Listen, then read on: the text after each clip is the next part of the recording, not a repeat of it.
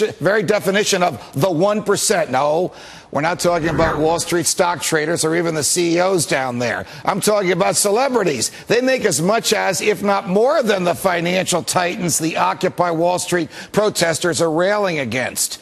Yet the progressive protesters haven't dared to target Hollywood or sports. Here with insights on this nonsensical behavior is economist and George Mason University economics professor and good friend of the show, Walter Williams. Professor Williams, always a pleasure. Welcome here. Good evening, Judge. So tell us, who makes more money, typically, CEOs or the top-of-the-line athletes and superstars in Hollywood, and yet who's being targeted by this ragtag group downtown?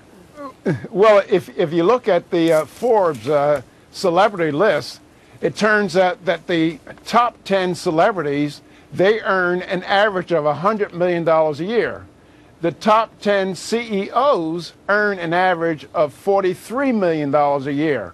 And so you might ask, well, how come the people who are stirring up the politics of envy and hatred towards the CEOs for all the money that they're making, and not turning against Oprah and other people who are making millions of dollars a year more than the CEOs? Well, I'll give you the reason. Let's hear it. That is, tyrants, they want to create envy and hatred towards the people whose operations they want to take over.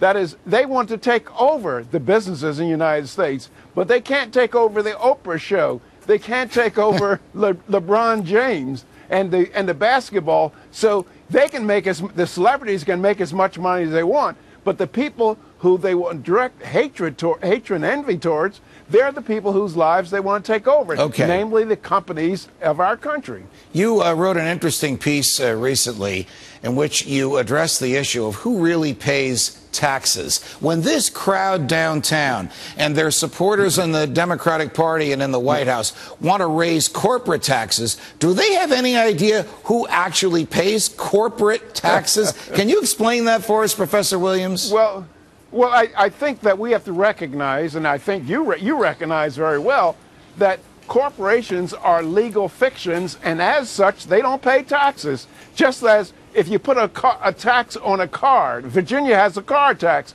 but do you think cars pay taxes? There's property taxes. Property doesn't pay taxes. Only people pay taxes. So if you impose a tax on a corporation, the corporation, if it's going to stay in business, it's going to do one of three things or some combination of them. They're going to raise the price of the product, so people pay the tax. They're going to lower dividends, again, people pay the tax. And they're going to lay off workers, again, people pay the tax. So corporations are not they don't pay taxes. Right. They collect taxes and send them to the government. So we should call corporations tax collectors. You got it, and you explained it so nicely, and we're deeply grateful for that. Walter Williams, always a pleasure. Thanks very much for joining us. And thank you, and happy anniversary. Thank you, Professor. It's not just the feds.